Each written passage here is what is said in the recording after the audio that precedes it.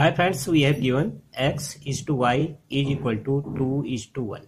We have to find out ratio between x square minus y square is to x square plus y square is equal to 1, right? Now we will take this one.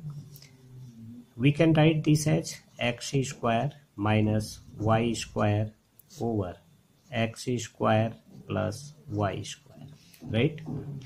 Now we will divide numerator and denominator by y square. X square over y square minus y square over y square, right? Over this x square over y square plus y square over y square, right? In next step we get x square over y square plus 1, sorry, minus 1 over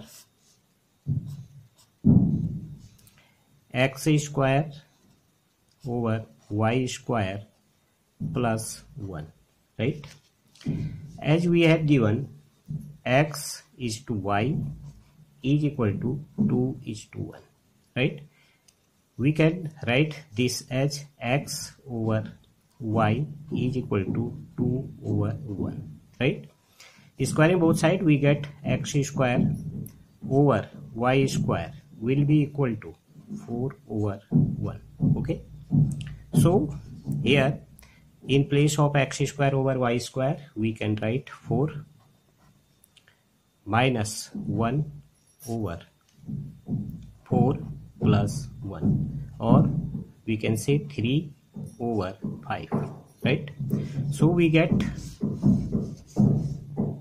x square minus y square is to x square plus y square is equal to 3 is to 5. Okay friends, thank you.